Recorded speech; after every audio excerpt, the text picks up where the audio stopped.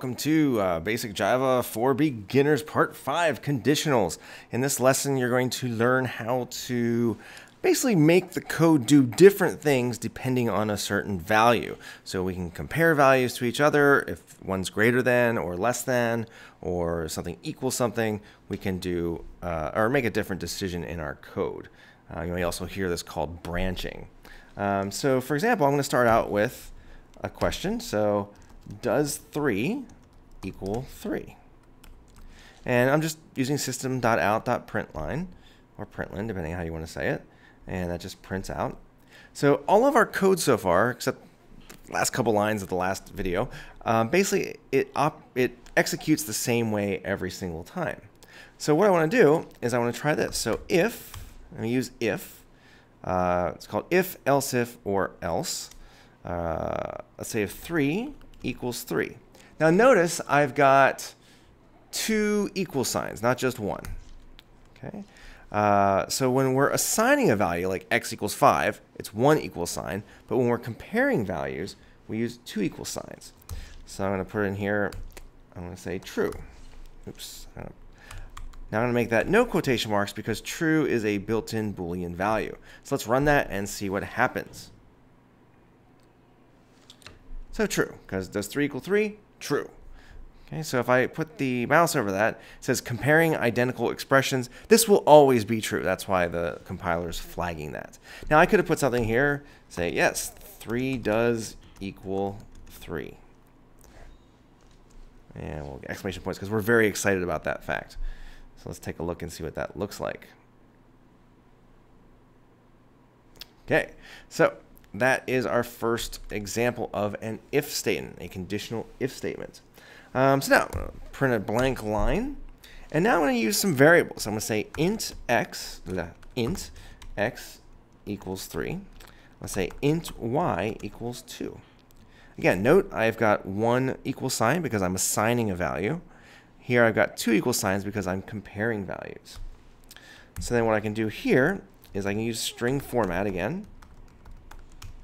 And print is %s greater than %s, question mark, and then comma x, comma y. Now note, we haven't seen this before, but notice I've got 1% s, I've got 2% s's. So that's why I've got comma x, comma y. So the x will go into the first one, and the y will go into the second one, because that's the order. And so then my code is going to be like this. If x is greater than y, I'm using a couple braces there. I'm going to say system.out.println true. Now if it's not true, then it must be, we use else. So if it's not true, it must be else. Say system.out.println false. I'm going to hit run. And wait a second while it does its thing. So is 3 greater than 2? True. Now I could have put here yes, if that makes more sense for you. But it's a good to have it to get into to use the Booleans. Also, they take up less memory. So is x greater than y? In this case, is 3 greater than 2? Yes, it is. Okay. Now, what I can do is I can copy this, but I have to make one little change, as you'll see in a second. I'll run it and show you what's going to happen and why. So you can see here I've already got the red lines. It says duplicate local variable x. Okay, so because I've already declared it up here, I can't declare it again here, but I can change the value. So I put that 2 and 3. So note that's the difference between those two things. So y, duplicate local variable y. I guess it hasn't figured that one out yet. So let's try that again.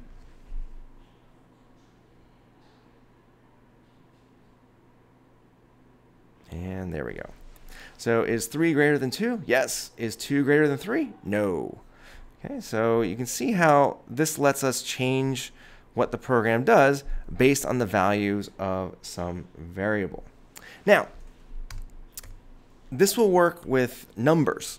Okay, but if we're working with strings, it's going to be a little bit different. So what I'm going to do instead here, I'm just gonna start over. I'm gonna undo that, And what I'm going to try here is I'm going to say string. Actually, I'll do system out println.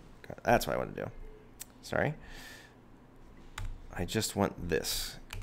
So I'm going to copy that again.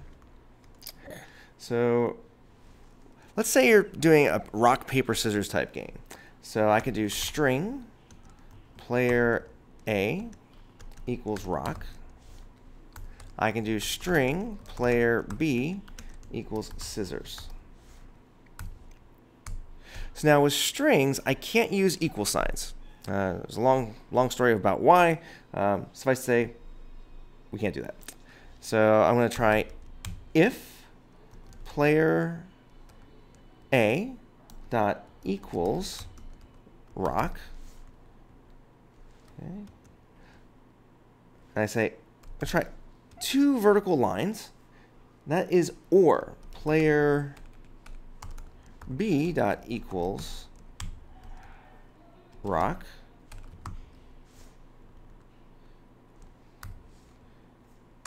I'm going to say, quote, someone chose rock. Okay, so you can see here what this is asking. I'll actually move this over so it's a little bit formatted what we're used to. So if player A equals rock, because it's a string, I have to use dot equals. So if player A equals rock or player B equals rock, which it doesn't, it'll say someone chose rock. We don't know who. Let's test that. Okay, someone chose rock. Now, it's not very useful for rock, paper, scissors. But what we can do with rock, paper, scissors is say if player A equals rock, and that's 2 ampersands, player B dot equals scissors. And I think I have an extra parenthesis there. Equals, I missed one. That's why.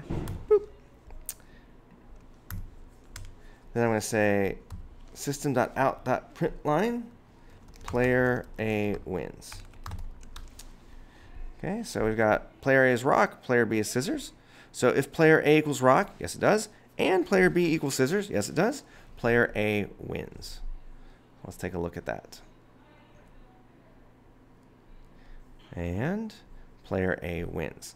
So this is basically how you would build up a rock, paper, scissors game. Now, rock, paper, scissors, there are 9 possibilities. So rock, paper, scissors for the player A, rock, paper, scissors for player B.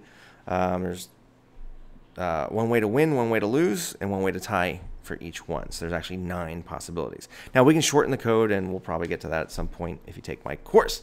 So yeah, that is basically how if statements work. You can do a lot more with these, but this will hopefully get you started. Thanks for watching.